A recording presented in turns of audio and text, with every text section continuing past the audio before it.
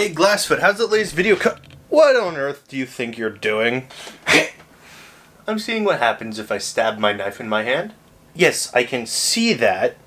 Why? Because I want to see what happens if I stab my knife in my hand. Weren't you gonna film a video about D.Gray-Man? Yeah, but I'm bored and don't feel like doing it. I don't care if you're bored and don't want to do it. It's been 2 weeks. Get to filming. Come on, I don't want to... Get... Fine, I'll film. Fucking chumped up prick. What's up, guys? My name is Glassfoot. And yes, it has been about 2 weeks since you last saw a video from me. That is because of a few things. Main one being I started a new job and I'm working a lot, and so I just don't have a ton of energy to film stuff when I get back.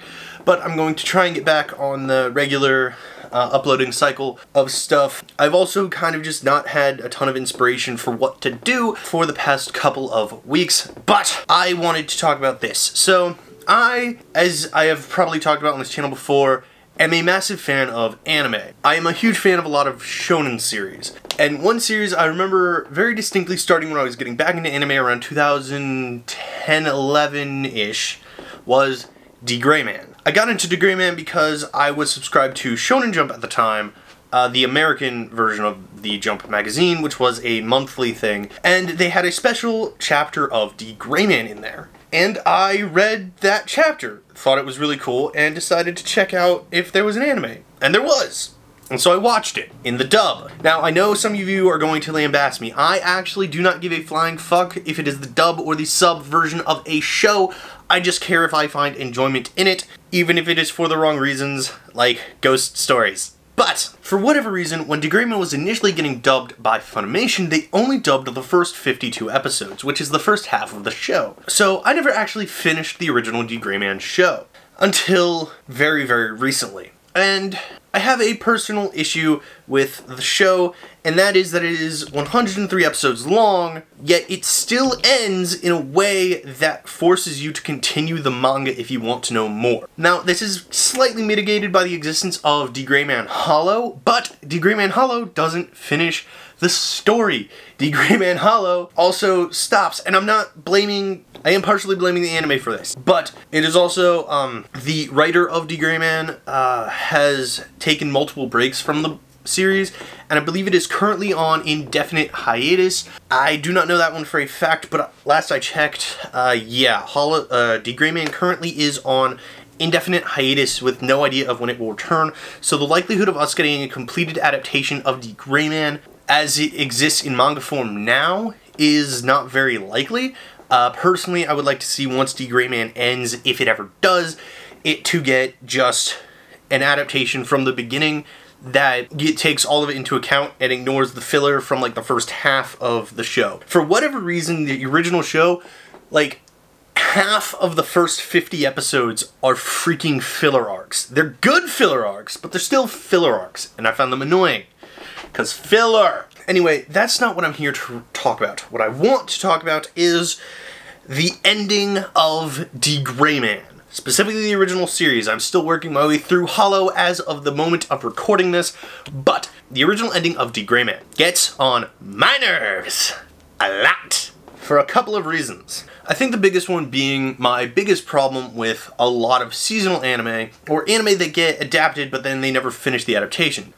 The read the manga ending, where it ends, but it ends in such a way that there's obviously more to tell to the story.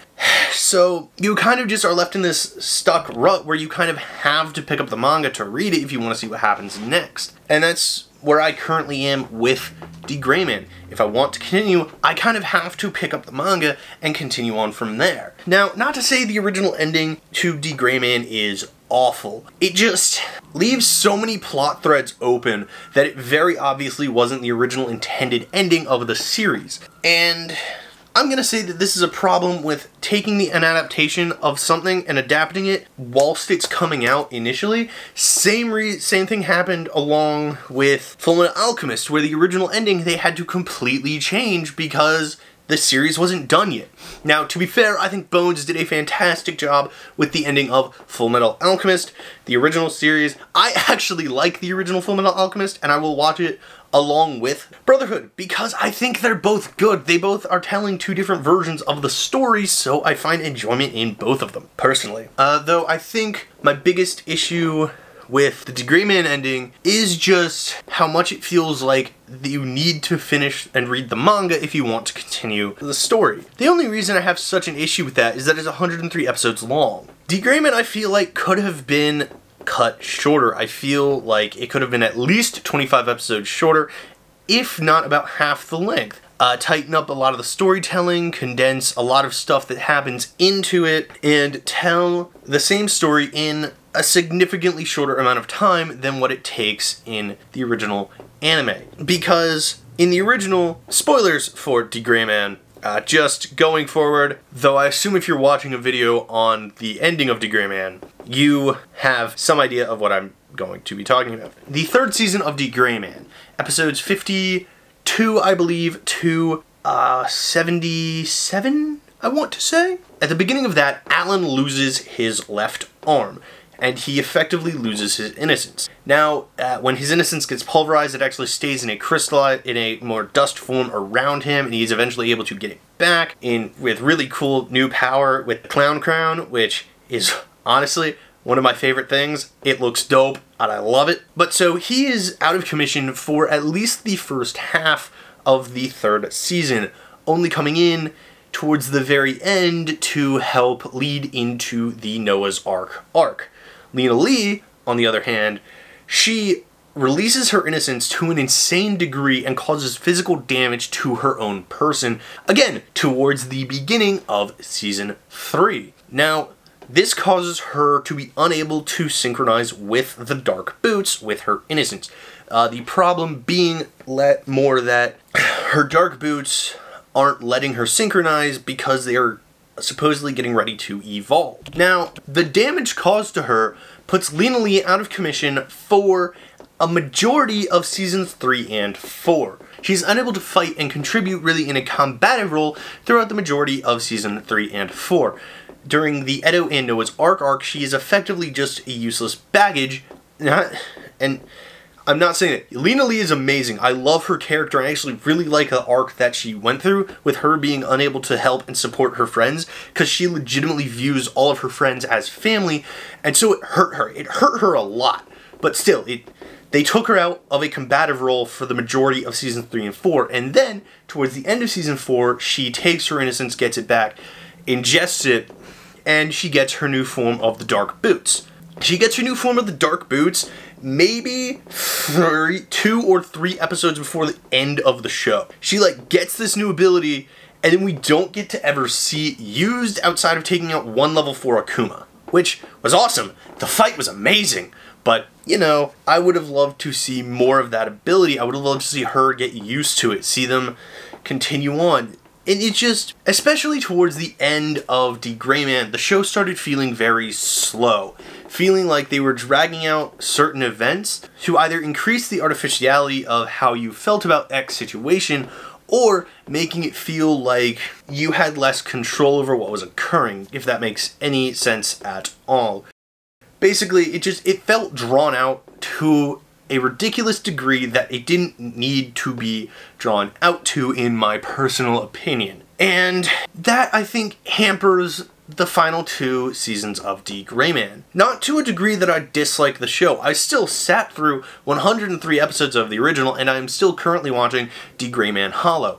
I just think that you took characters out of combat and then instantly put a bigger threat in place. Which, no, that's not bad, but you did it specifically to give Lena Lee her new power-up, and then we don't actually get to see what happens from there. Again, that issue has been mitigated with Hollow. But also, there was stuff that had just been revealed, that somehow Alan had a connection to the family of Noah, that somehow Alan and Mana even had some connection to this mysterious 14th member of the Noah family, and it was unclear how. Again, you would have to have read the manga, or Hollow reveals that Alan is the reincarnation of the 14th. And so that gives him some modicum of control over the arc. But it also gives a really fun story where Alan has to figure out which memories are his, which are not, and just it's entertaining to me personally to see that kind of stuff happen. And it just makes me personally saddened that if I had finished the original D.Gray-Man, I probably wouldn't have known that. I probably would have stopped with the story where it was, thinking, oh, they're just gonna continue to fight the Earl. But even then, there are scenes where we see the Earl and the other Noah family basically saying, hey, we're gonna continue this fight, implying that there was more to the story. And so, the fact that 103 ends in such a way that makes me feel like the story was incomplete just personally doesn't work for me, and I wish it hadn't. Now, here's the thing. I don't know if D.Gray-Man Hollow is going to have that same issue. Again, still watching it, but I don't know. The ending to the original D.Gray-Man, for me, is personally a bit of a lackluster ending, with there being very obvious story threads that wanted to be continued, but weren't, and so, yeah. But I don't know, maybe you felt a different way if you did finish D.Gray-Man. Potentially you thought very differently than me, and you thought the ending was really good for what we got. I just personally would have loved to see more from a shonen that was over 103 episodes, and not feel like it was ending at the beginning of an arc, effectively. Like, you know, the end and beginning of an arc, they kind of sometimes feel like they're merging, but that's how I personally feel about D.Gray-Man and its ending. But let me pass the question over to you guys. What did you all think? Did you think the D.Gray-Man ending was good or bad? And what are all your thoughts on that? Leave your thoughts in the comment section down below. I hope that you all enjoyed that video from me. Bit of a rant. Hopefully I liked that and didn't feel too rambly. Either way, I enjoy most of these filming. Hopefully I'll be able to get more videos out to you guys in the future. But for now, if you'd like to follow me on Twitter or Instagram, links to both of those are going to be in the description down below as always. And as always, guys, have a fantastic day and peace out.